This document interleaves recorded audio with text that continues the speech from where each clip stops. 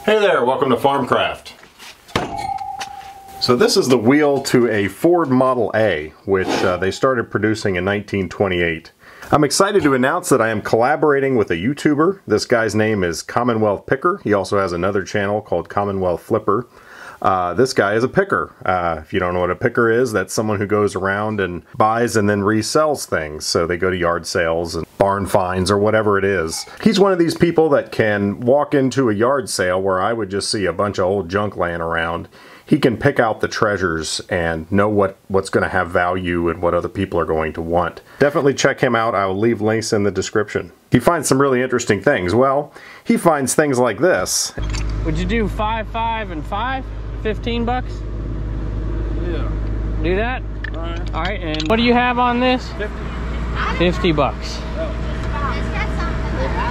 Hard to find them. Yeah, I know. I think a good wall hanger. I was going to paint it and hang it in my garage, but It's pretty cool. I think I'd offer you 40 on it if you're willing to do 40. But alright, would you do 40? let's do it. All right, well, didn't expect you to say yes. You know, you're right. I've been doing this a long time. I don't come across it very often. I just got to have it. And in this condition, not many people are going to want this, but he thought maybe I could restore this and then this would become a nice wall hanger for somebody. All right, this is a little bit bigger than my shed in here. John, where you at? Hey there, Kevin. Hi, I gotta change my camera here so I can shake your hand. How you doing? Good, good. All right, here is what I brought to you today. Is there something you think you can do with that thing for me? Got a little rust on it. Now, I bought it thinking it was a Model T, and a few of my viewers nicely, of course, said I have no idea what I'm talking about, which is true. I don't. I'm a history teacher, so I was obviously gravitated to the piece of history, but it looks like a Model A, they tell me. A Model A, okay. So is there something you think you could do with this thing? Yeah, I think All right. so. This thing's in pretty good shape. Nothing's loose on it. The trick with this is going to be this hubcap here. It is very dented up, and trying to get that back to a presentable shape, I think I can make it better. I don't know how much better. We're going to find out. You know, that being there and keeping the Ford logo intact, I think is key here. So I can see it looks like it had red paint on it. With the exception of the hubcap, I think everything was paint on this. So I'm going to try to restore it to its original state. Now, I know I'm not going to be able to make this thing look perfect, but hopefully I'm going to be able to make it look like, you know, maybe it's got just a ding or two. Right now it looks pretty rough.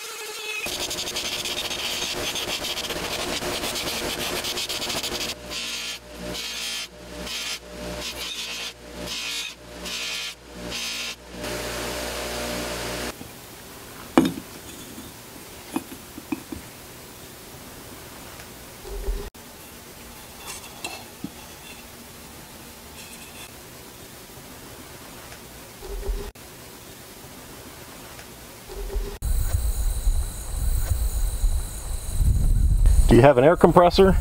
Well, then you have a sandblaster. These things are surprisingly cheap. I'll leave a link in the description. You just basically plug it into your air hose. It's a blowgun that has a suction port off of it. This basically acts like a venturi. You put this end down into some sand, then the air will pull up some sand. It'll get blasted on whatever part you're doing. Now what I've done here is I've swept this whole area of concrete. So after I've sandblasted for a little while, I can sweep up the sand, put it back in the bucket, keep on rolling. It's not a blasting cabinet. If you're going to be sandblasting frequently and often, this is not the answer. But if you infrequently need a sandblaster, this is a great way to go. And when I do this, I wear an N95 because I don't want to breathe a bunch of silica dust.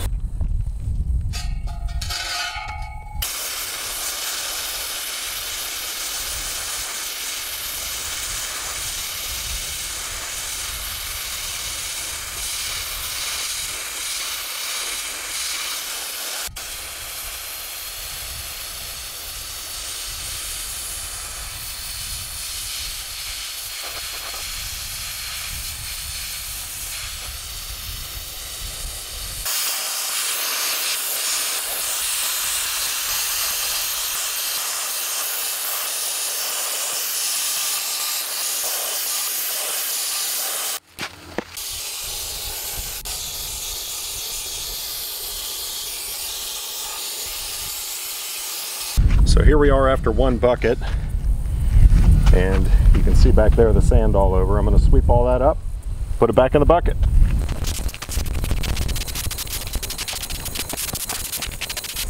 Filtering it with a filter like this can be really helpful so that you don't get clogs.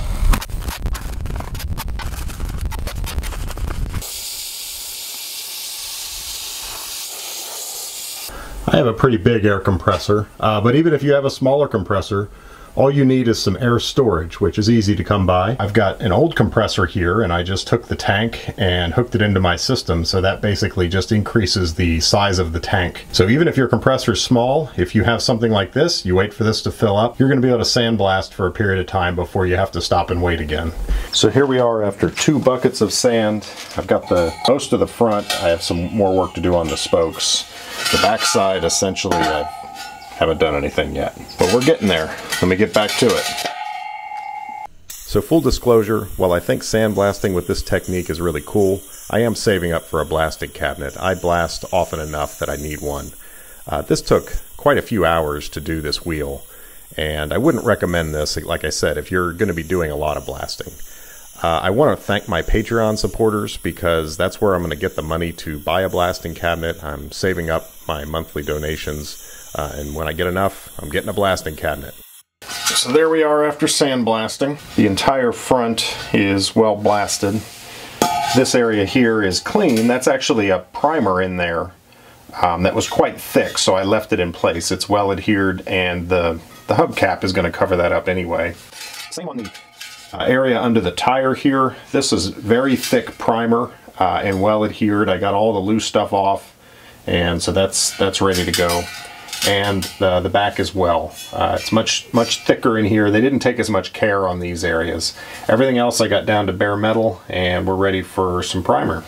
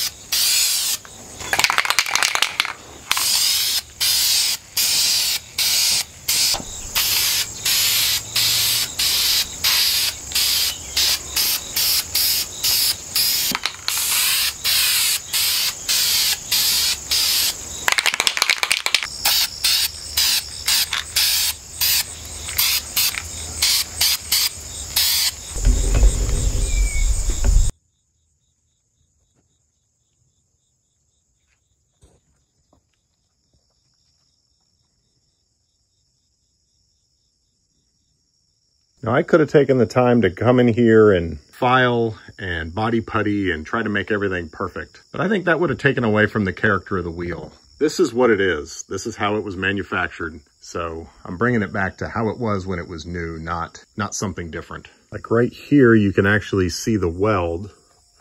So if you can picture how they made this, there you see the back side of the weld. This was a flat band of steel. They probably rolled it into this profile and at the same time rolled it into a circle, attached the two ends together with a weld and ground it down and left it pretty rough. You know, that's how it was. I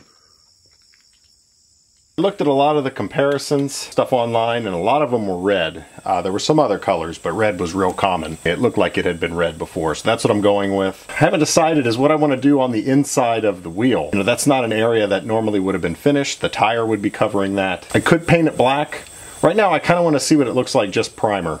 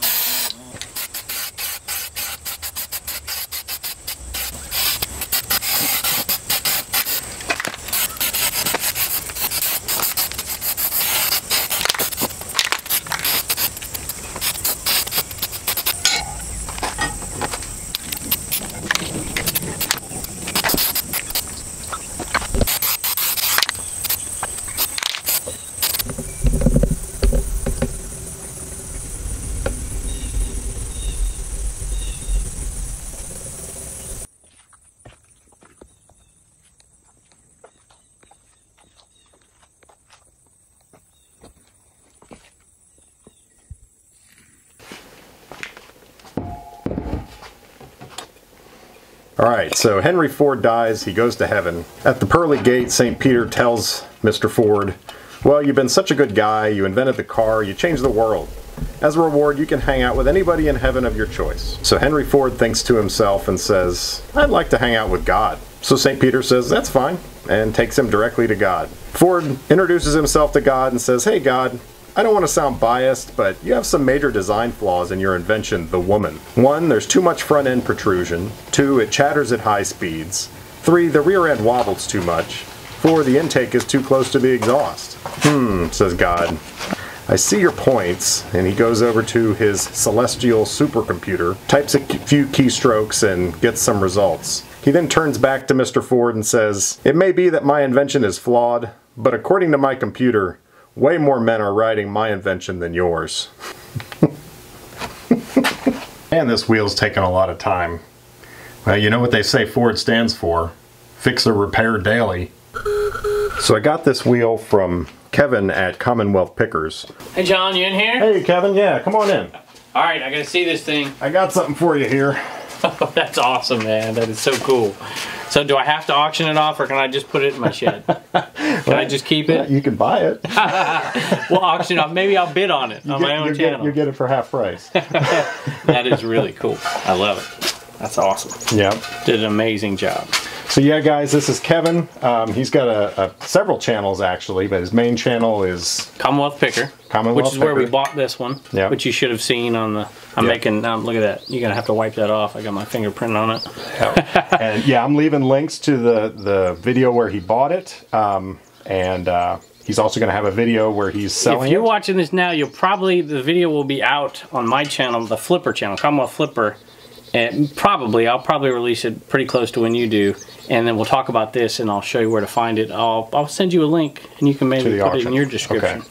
So yeah, we're going to auction this off, and at the time you're watching this video, the auction will be live. So look in the description, and you'll see it. For sure. All right. All right. You going to find some other stuff for me to restore? I absolutely. All right. I've already started looking. Matter of fact, I found another thing. I'll I'll show you before I leave. All right. All right. We can't show you guys though. Nope. So what do you guys think of this wheel? I like it the way it is, leaving the primer and the flat finish here and then the shine there. Part of me though thinks that should be black. I feel like if it was black, it would be drastic contrast, maybe a little too much contrast. If whoever buys it wants to paint it black, they can easily just go over it black. It wouldn't be hard to do. I would take a piece of cardboard, I'd cut a hole in the center for that, tape it down, and then tape over the hub. And then the other side is flat. You could actually just lay it on a table like this and just paint it. I really like the way this restoration came out. It's not a complete restoration, obviously. There's still some scuffs, there's still some dents here. Very, very difficult to get that perfect with body work, because this thing was pretty beat up. The alternative would have been to use body putty and smooth it all out. You still would have had some trouble with the Ford, but I mean, I could have made it better with body putty and then painted it a chrome paint. But I just felt like that was not in spirit with the restoration I want to do for this. I want to keep this thing like original, and original, that was a piece of metal, a shiny piece of metal. So at the same time, you know, there's still some roughness to this, the finish of the spokes and everything, but that's how it originally was. So I didn't want to, again, body putty and sand and make it, you know, too perfect. I kind of like the way it came out. It's a Model A wheel, it's old, and this is pretty much how it would have looked coming out of the factory without, you know, what remains of dents and scuffs in that hub. Give me a thumbs up if you want to see more restorations. I think Kevin over at Commonwealth Pickers is going to be able to find me more stuff to work on, and we can restore them, and a lot of them we'll be putting up for auction for sale. Cool little project. Hope you enjoyed. We'll see you on the next one.